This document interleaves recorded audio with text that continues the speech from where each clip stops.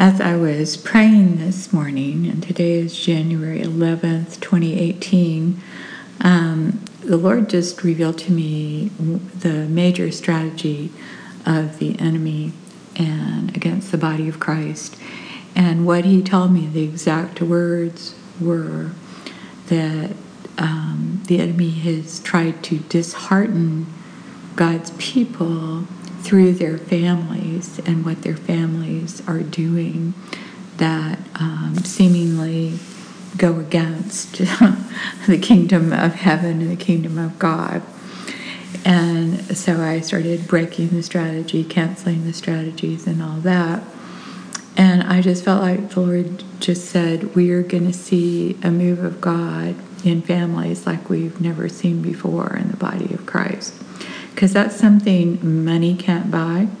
And it's also just going to cause unbelievers to just stand with their mouths open because they can't do family. You can't do family without God. And it's also going to bring new strength to the body of Christ because our joy is in our children. Our joy comes in our families.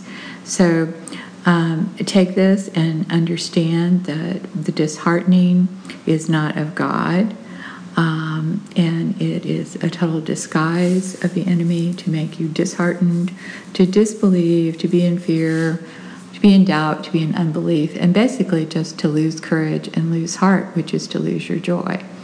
And so, Lord, we take that as a word from you right now. We cancel and revoke and annul this strategy of the enemy to dishearten the body of Christ through the actions of their families. And Lord, we just praise you that you are bringing families back together. Lord, you are going to make families the way you meant for them to be in heaven, down here on earth, Lord. You are going to return our families to your original design, your original template for them, Lord, and the family purpose, Lord. You're going to restore family purposes, family dynasties, family blessings, generational blessings, Lord. And families are going to work together. And we just honor you and give you the glory for that right now in Jesus' name.